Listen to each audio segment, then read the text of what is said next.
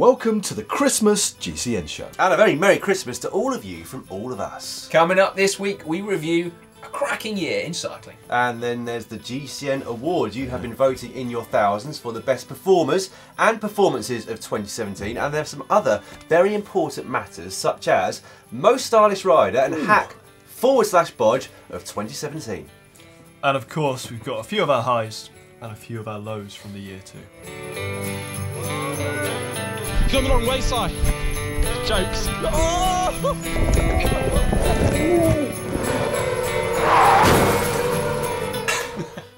You too. That's the rib. Hey! Oh. Quite obvious reasons, as you'll see. Most enjoy. Got a bad rib. And the attention seeking's gone up another level. Well, this is cosy, isn't it? It's great. Yeah. Right then, this year in the world of cycling, we learned that the rise of e-bikes might just be unstoppable. Sales have increased across the globe. Many manufacturers have jumped on board with new models. Yeah. And we concluded, actually, it's probably not a bad thing. We did. It's also a year for the history books as well. Lots of cycling records broken and cycling first too. Yeah, there was Christoph Strasser's 24-hour mind and probably arse-numbing indoor record, 941.873 kilometres. It's amazing. Peter Sagan's World Championship triple. Yeah. And what about Yasmin Muller's ride? 1,135 miles on Zwift. That was mental. It was also the sweatiest ride of the year, apparently. Yeah. There's been some incredible rides. I think it should crack straight on because our first award is for Achievement of the Year. Here are the nominations. Now, before we do get straight to it, we should point out that this show was actually pre-recorded before the announcement that Chris Froome had returned an adverse analytical finding for salbutamol. Of course, we can't now change the result as voted for by you, but I think it is fair to say there is now an asterisk hanging over his result. Or a big question mark. Yeah, or a big question mark hanging over his results at the Vuelta a España, and it will be until this matter is resolved one way or another. Yeah, which could, by all conservative estimates, be pretty deep right into next year. So it could be just after the Giro, or maybe just before the Tour de France. But one way or another, like you, we're going to watch this one with interest.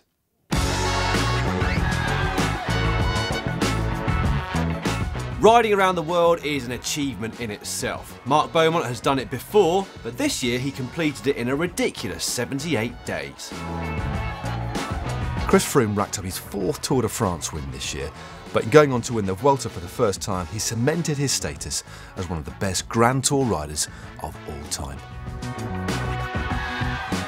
2017 saw the addition of Amstel Gold and Liège-Bastogne-Liège to La Flèche Wallonne in the women's spring calendar. Music to the ears of Anna van der Breggen, who won all of them, taking the Triple Crown. Phil Gill's Tour of Flanders win was truly epic, riding solo for over 50 kilometres to take the win, and that was backed up by another dominant performance at Amstel Gold. Peter Sagan's season looked headed for disaster as he failed to win a monument and then got booted out of the Tour. But he wrote himself into the history books with an unprecedented 3rd successive world title. It's hard to get your head around, really, isn't it? Running over 86,000 miles in a lifetime would seem like good going, but to do it in a single year, truly remarkable. Right then, I think it's time for the first results. Okay. In 3rd place, it's Chris Froome's double. In 2nd place, it's Peter Sagan's triple. Yeah, and that means that just edging out Sagan in 1st place, quite rightly so, we think. Do you want a drum roll? Yes, please. Mind your rib. It is Mark Beaumont. This year he completed his round-the-world trip on a bike in just 78 days and 14 hours. That is an average of 240 miles per day, 16 hours a day in the saddle, and he had to deal with all sorts, including a broken tooth and sleep deprivation. What about the sheer logistics around that? Yeah. Incredible. There's Complicated. so much to think about in that attempt around the world. Incredible stuff, and I think actually we should hand over to Mark himself. Hello GCN, it's Mark Beaumont. Absolutely delighted to hear about the nomination with the GCN Awards. Certainly my the biggest ride of my life, my biggest achievement as a bike rider. Hundreds and hundreds of people came out and rode with me, And I always asked them how they knew about the ride, and I'd say 9 out of 10 of them had heard about it through the GCN platform, through following the journey, all the updates that you put out about it. So thanks to you guys. It's been great fun sharing the adventure. I've raised the bar a bit, and I encourage anyone to get out there and take it on. I'm helping 3 women right now train to break the women's round the world record, but where are the blokes, where are the guys? We need to get more people to step up and take on that 18,000 mile race. Thanks GCN. Now, achieving incredible physical feats on the bike is all well and good, but that surely doesn't have to be everything, does it? No. No, definitely not. No. In fact, you would have thought enjoyment should come quite a long way up the list of priorities for most cyclists. But anyway. And for some of us, though, style too. Yeah, with that in mind, we have recently reached out to GCN's unofficial heads of fashion, Tiffany Cromwell and Adam Blythe, to see who deserves to be crowned most stylish riders of 2017. Should be good. Yeah, you're getting excited, Dan?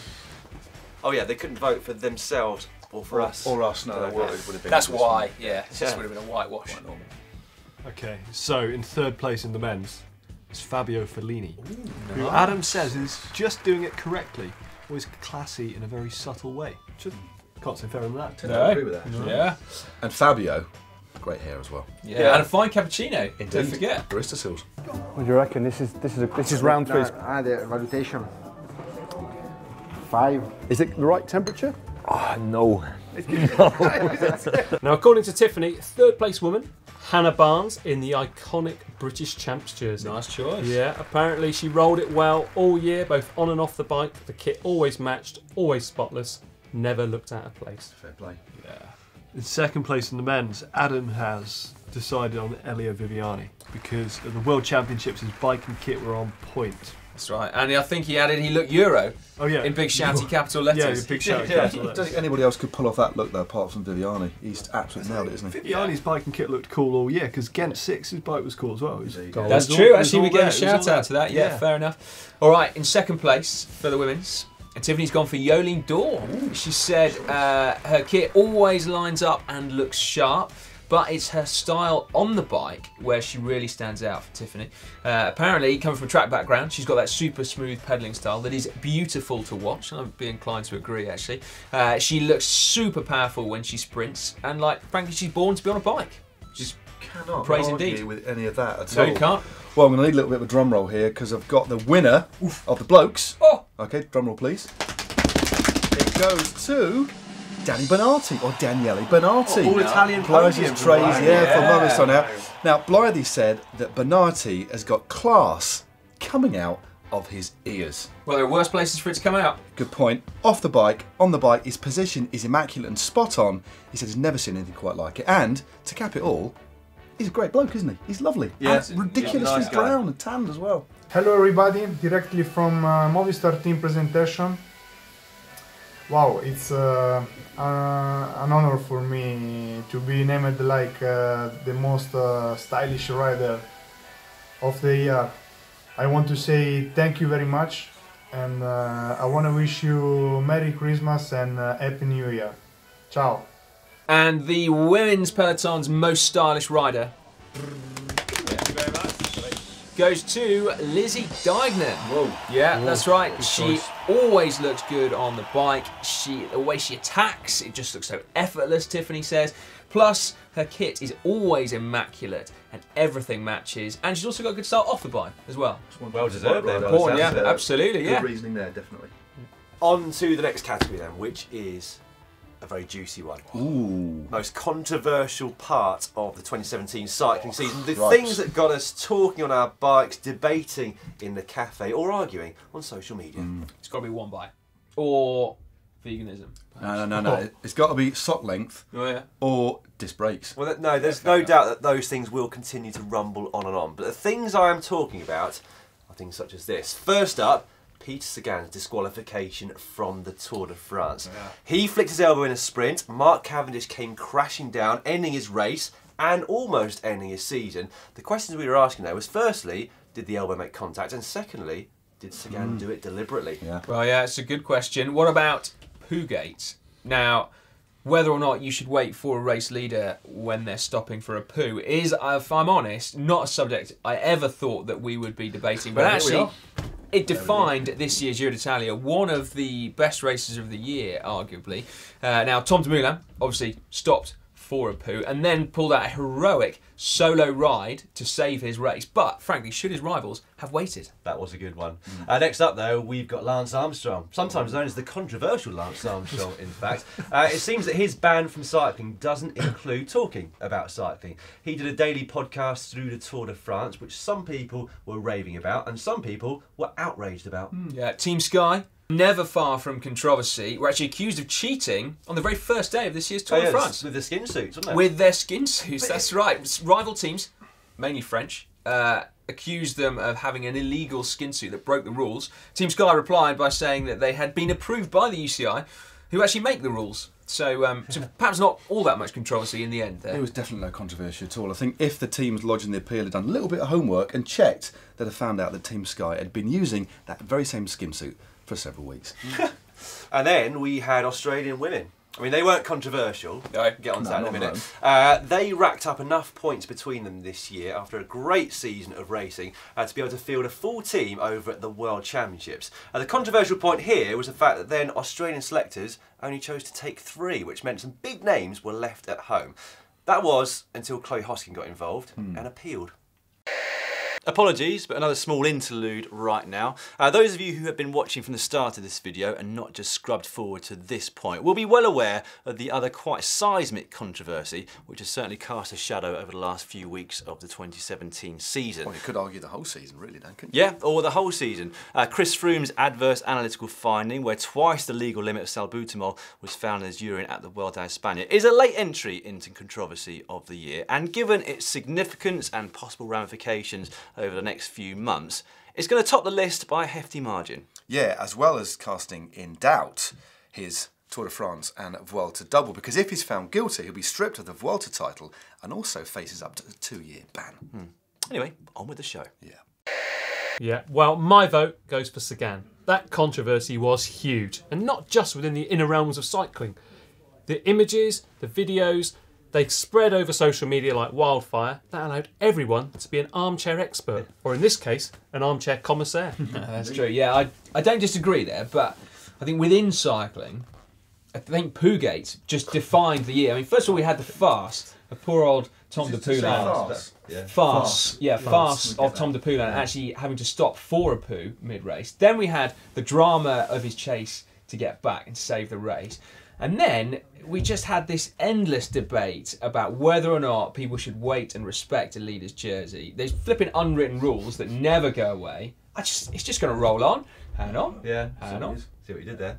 I have to agree though with you, Si. I think Dumoulin's was the controversy of the year. It wiped the floor, didn't it? All the other controversies that we just talked about. And even though he followed through and actually won the Giro d'Italia, that is something that no matter what he does for the rest of his career, we will be continuing to talk about Poogate. It'll be a stain on his career. That's enough now, sorry. Incidentally, actually, you also voted in your thousands for Race of the Year. We're not sure whether it's coincidental or not, but you chose the Giro d'Italia.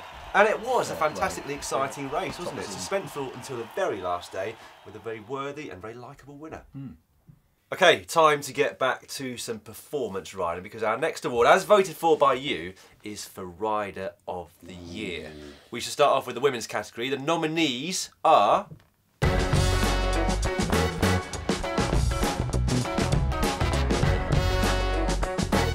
The Triple Crown was backed up with an overall win at the Giro d'Italia and the Women's World Tour. It's been a stellar year for the Olympic champion.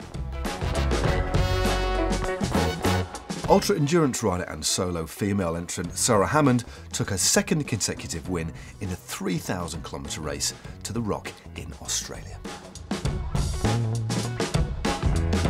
With 33 top 10s this year, it's safe to say that Annemiek van Vleuten has been as consistent. She dominated La Course and took her first world title with a win in the individual time trial.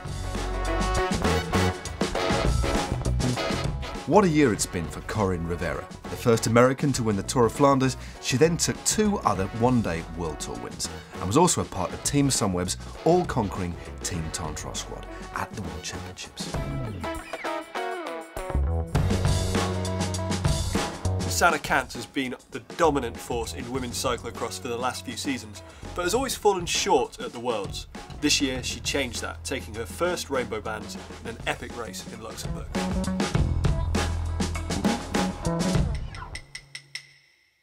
Okay, the results are as follows. In third place, we have Sarah Hammond. Great to see her flying the Ultra Endurance flag up there on the podium.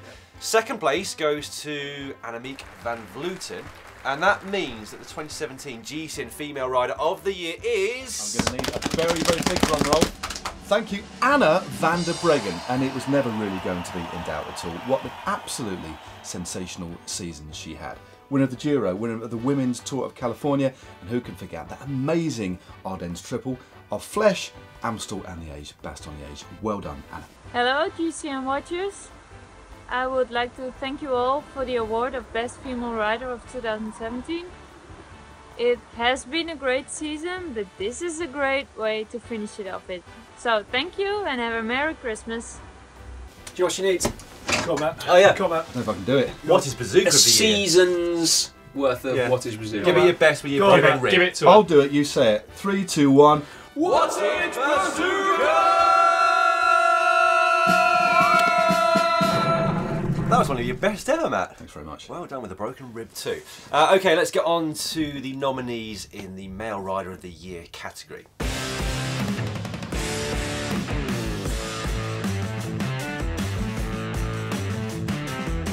On top of his historical triple, Sagan has taken a further 11 wins this year, all but one taken at World Tour races. Questions hung over Chris Froome after he failed to take a single win before the Tour. He answered them by winning 2 Grand Tours in just 11 weeks. With 14 wins to his name this year, Marcel Kittel is quickly closing in on 100 career victories. Tom Dumoulin continues to improve and impress, taking some big scalps to win his first Grand Tour at the Giro, then going on to win both the individual and team time trials at the World Champs. Despite having his season cut short at the start of July, Alejandro Valverde still came away with 11 wins, including his 4th Liège-Bastogne-Liège and his 5th Flèche Wallonne. Right, I've been told that we are behind time, boys, by the producers, so let's crack on with it. In third place in this category is Tom Dumoulin. In second, it's Chris Froome. There can only be one winner though, and that winner, by quite some margin, is... Sagan. Oh, my word. You know what? I think it's testament to his reputation within the sport as much as anything. Because aside from winning 3 world titles on the bounce... Aside? Well, yeah, okay. I don't want to diminish the achievement of winning a 3rd world title on the bounce. But actually, it has been a relatively quiet year by his standards. Yeah. So no Classics victory. No.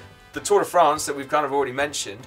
You know, it's he only had 11 wins, 10 of which were in World Tour races. by his standards. No, I do get what you're saying, Si, by his standards. But the fact is that in pretty much every other race that he doesn't win, he has some kind of impact. And that has got to be the definition of What is Bazooka. Should we do 2 then? No, we won't make him do it again, but we'll award that to Peter Sagan. We could use But poor Peter Sagan, he's only won 11 races. Go We're on. depriving him of a wattage Bazooka. Come on, bring Peter it over Sagan, here. you are the know what worthy to do. winner of 2017's male What is Bazooka?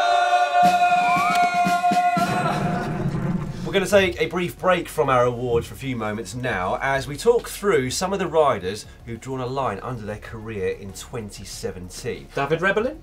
I know he's actually still going, believe it or not, John, at the ripe old age of 46. I know first up we've got Jaime Zubeldia. He decided to stop cycling a little bit earlier than Davide, at 40 years of age. Also Manuel Quinziato, he's been an incredibly loyal domestique. He finished with not just a great career in cycling, but also a law degree under his belt too. So we'll still be in the peloton in another weather because he's going to be a rider's agent from this point forwards. The many faces of Tommy Vogt will be absent from the pro peloton in 2018, which is a big shame. And then of course will be no more shots fired from El Pistolero Alberto Contador, whose last race was the Volta a España, and then his final race was the Shanghai Criterium, and then he pinned on his numbers for the final time at the Saitama Criterium. Yeah. Good old Alberto. He'd done quite a few last races, Yeah, Alberto. incredible. Fair enough though, great career. We also had Andrew Talansky. He has finished competitive cycling, but he's going over to the dark side. Triathlon. I know. Doing triathlon. What's he going to do with his socks? I mean, he must have so many cycling socks, but he's not going to be allowed to wear them anymore. eBay probably. Yeah, okay. Keep your eyes peeled for some bargain Cannondale socks. Yeah. Coming up soon. And then an extra special mention for the classics legend that is Tom Boner. He attempted to win Paris-Roubaix for a 5th time, came out slightly short, but he hung up his wheels after that. It is now time for hack/bodge of the year. This is one of our highlights of the week. Every week, sifting through the amazing hacks and bodges that you send in on social media using the hashtag GCNHack. And so we thought we would line up some of our very favourites from the year. Yeah, starting off with this absolute perler from pro rider Luis Limus, which is the solar-powered bike. This is cracking. That is absolutely genius, isn't it? What an amazing idea. That's an e-bike of the future right there. And then we have got the pigeon saddle, or that could be the Cobra saddle that Matt and Si thought looked like a pigeon. Pigeon saddle would be a good idea, though, I reckon. Yeah, you know it would. Definitely. Yeah. And it does look like a pigeon. What would be cooler? Yeah, we definitely thought it was a pigeon. What was it again, boys? Cooler. A pigeon saddle. It's actually Cobra. Just to let you know. Yeah, it was Cobra. And what about Tim Loveday's BMC angle poise lamp? One of the most expensive hacks we've probably seen, but very cool and classy around the house. That's right, that's some classy homeware. And then this one from Drew Wilson over on Instagram certainly got our attention, otherwise known on Instagram as Cyclocarbon. This bike is called the Fat Quinox. That's cool. You know what, looking at that, I wonder whether that is actually the inspiration of the 3T Strada. Check it out, it's got one by, hasn't it? It's got clearance for wider tyres, mega aero. I think Vrooman has been watching this. Yeah, I think maybe actually he's, you know, maybe the 3T Strada is infringing some patents there. Well, there we go. Yeah, watch out. But what about this absolute cracker from Son of Sam? One of my firm favourites of the year, without a shadow of a doubt. But it did cause a lot of debate in the comment section. What exactly was it for? Yeah, well, it turns out the Canadians know, didn't they? It's not a lawnmower with a slug killer attached. It's actually a snowplow, ice mulcher, and gritter all rolled into one. And indeed, some people were moved to say it wasn't just a hack, it was actually a must, an essential for any snowbound cyclist with an eco-conscience. I'm surprised it hasn't been patented, to be perfectly honest with you. Well, someone was off to the patent office. Oh, wow. Yeah, they said in the comments. Yeah. So it We was like a race. We do learn quite a lot through hacks and bodges. We do. Yeah, we Initially do, yeah. deeming them a bodge and later turning out they are An actual invention. We also learned a lot about snow from Canadians as well. It turns out we don't know very much. As ever though, there can only be one winner of a category, and without a doubt it had to be Simon Morrell's DeLorean. Featured recently on the channel. This is not just a hack or a bodge. It is multiple hacks. If you haven't seen that video, make sure that you do check it out. But that bike is something to behold. Can it travel through time though? I probably could. That's the next add-on. Right. Enough about everyone else. What about us? GCN. It's been an incredible year, 2017, with a few highs.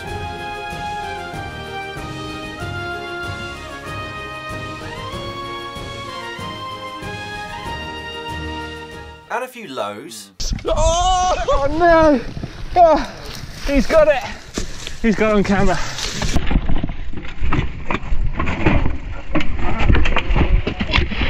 Oh no! There have also been a few ups.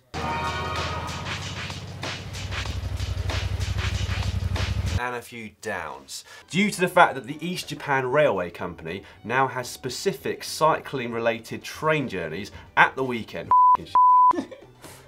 Specific cycling related train journeys. What is it again? Announced new specific routes.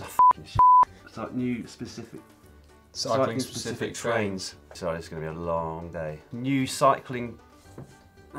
We learnt that Japan now definitely goes on the list as a cycling paradise after the East Japan Railway Company announced cycling specific weekend routes which will take 99 cyclists. Trains. For fuck's sakes. And he has announced new cycling specific trains. Yep. Oh, fuck me. That was it. I know. This weekend in... Oh my god. In all seriousness, shit, what a day. Shit. Right. But overall, an exceptional year in 2017. As ever, an enormous privilege to be able to travel the world to visit some of the best events and some of the biggest bike races. What's been your highlights, Si? Well, I think we've got to say, actually getting out and meeting so many of you, or your lovely viewers, is always a highlight. But in terms of what we've shot, I think making a bike frame was an absolute highlight. That's one to tick off my bucket list. Riding it has been very enjoyable. You do actually ride it, don't you? I do, yeah. But also, I think I've got to say that perhaps the biggest thing was getting to ride with Mark Beaumont, join him on the first day of his round the world trip. That was brilliantly enjoyable. You didn't look like you enjoyed it that much. All right, no, fair enough. I did enjoy it. It was an absolute privilege. I was quite surprised we even got invited in the first place. But then actually, I'd never ridden anywhere close to that distance before. And so being able to do that, tick that off alongside him was pretty special. Yeah. Well, I, for quite obvious reasons, most enjoyed filming the Tour of Flanders preview show. I think we all did, yeah. The waffle was really good, wasn't it? It was nice. I think we're going to be back here very... How long is it to Just walk watch. here? Is it quite a long walk? No, All like the way. 15 minutes. And then... Well, this is the sort of thing I wanted to open.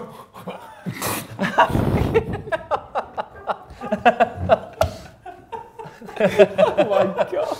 In all seriousness though, I did absolutely love going over to Zambia to see how the buffalo bikes are used. That is an experience I will never ever forget. But in terms of the video I most enjoyed watching, I wasn't even involved in it. I really enjoyed watching you and Matt go up the Taiwan KOM Challenge. That was fantastic. Was that because we suffered so much? Almost want to do it next year. Oh, it's not that much. Well, then. we could get you signed up pretty early if you fancy it, Dan. But no, that was an amazing, that was an amazing experience. It hurt so much that we actually cried, didn't we? We did. You didn't see that in the film, but we were basically just sobbing. We had a little moment at the top of the hill, didn't we?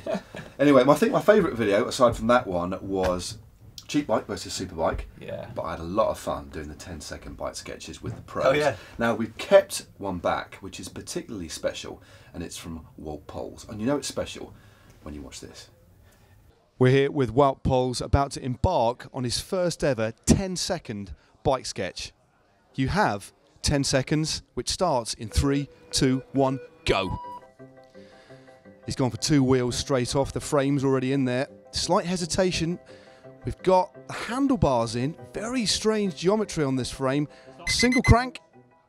It's there's no seat, no chair. There's no chain, but it's Is it like an aero bike, perhaps?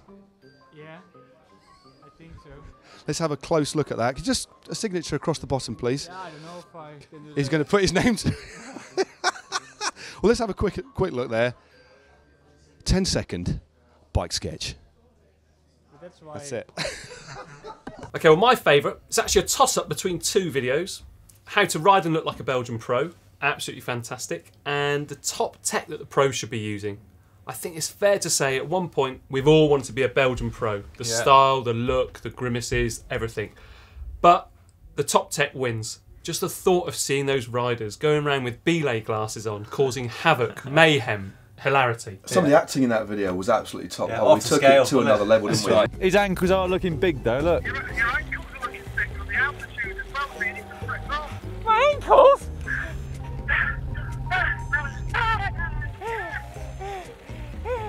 Yeah, I tell you what, John, my favourite of yours, mate, is definitely how to wax a chain. My bike is still going strong. Chain is untouched. Bike is utterly filthy. Drivetrain is immaculate. So you can wax my chain anytime you like, John. Try that. What about you, Lasty? Well, my absolute favourite, Dan, has to be Matt and Si our e-bike spun. Just purely because it looked really fun to spend a few hours dropping Si, and I think we can all agree that the only chance we have to do it is if we're on an e-bike. How did you feel at the end of that ride, Matt? I was as fresh as a daisy. I was absolutely ruined because I hadn't been able to eat strudel because basically I've been dropped so badly. Every time I got to a cafe, Matt was ready to go. E-bikes, I can confirm, are fun. Yeah, and they help you eat more cake. They do. Whilst we're at it, actually, we should say a few thank yous as well. Firstly, to the people behind the scenes at GCN. Some of you, of course, will know John Chocolate Voice Bevan. He did the Oat Route this year. And What a cracking video that is. But there are a whole other team behind the camera, without whom, of course, we couldn't be doing this. Likewise, we couldn't be doing this without you, the viewers. A big thank you to all of you, and in particular, some of the regular commenters, Michael McDermott, Swedish House FIFA, Niels Heldens, Petra Masdeer. The rest of you, you know who you are. A huge thank you from all of us here at GCN. Now, whilst we've had a lot to celebrate through 2017, unfortunately, there's been a fair amount of sadness as well, as we've had to say goodbye to quite a few friends.